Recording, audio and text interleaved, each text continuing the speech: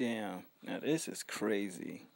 It's like bad publicity in a way, but then it's not. You see the numbers right there. This nigga album was the most illegally downloaded project out of everything else. You just seen it. To me, that's crazy. You know, it says one or two things. To me, it says people really are cheap as fuck and don't want to pay for a Drake album. And two, they really want to hear the product. It's like them saying, yeah, we know he's dope as fuck. Like, I like him. He's an ill artist, but I don't think I want to pay for it. You see what I mean?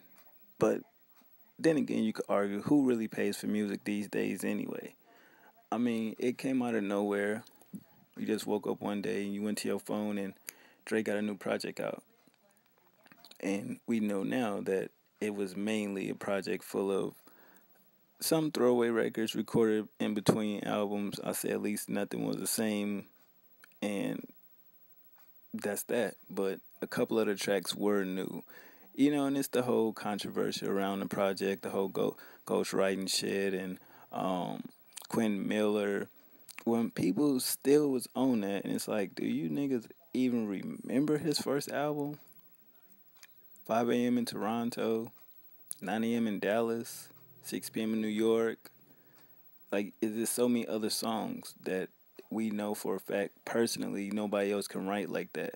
Songs about his life, his mom, family issues, the industry. It's just crazy, but it's just like, wow, just the whole illegally downloading.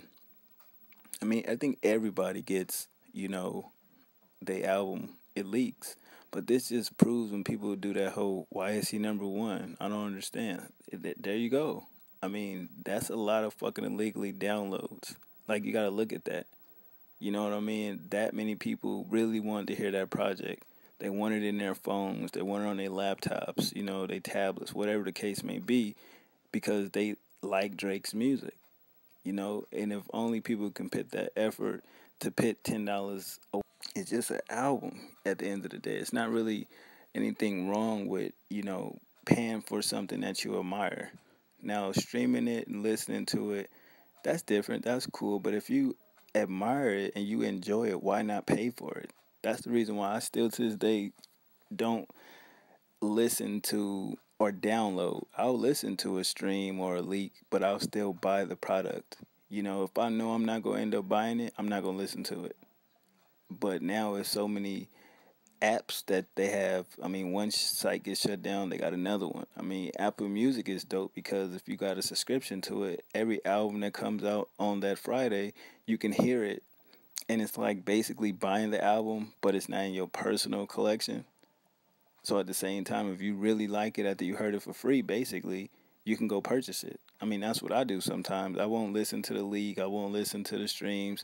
I'll wait till the day the album comes out, listen to it on Apple Music. I like it. I'll buy it. Sometimes even I'll buy the fucking physical before I actually heard the product. That's giving it a chance. Now, to some of y'all like, that sounds crazy. Why would you buy something you ain't heard it yet? Because I'm quite sure that I'm going to enjoy the shit, especially if it's an artist that I'm well known with. But when this came out, it was automatic that I was listening to it. You know, I was gonna purchase it no matter what. And the way it came out, it kind of did hit mixtape sites first. That was the weird part.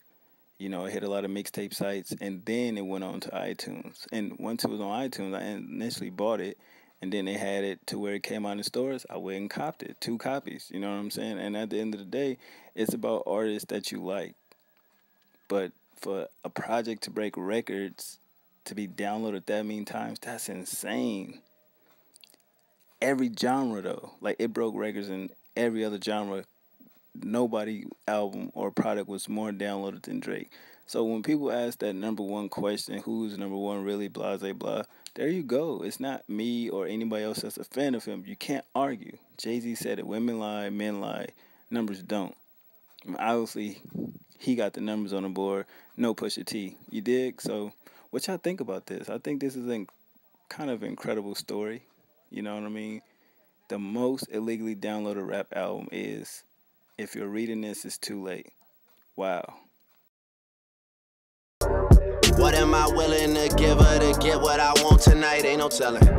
Please do not speak to me like I'm that Drake from 4 years ago. I'm at a higher place.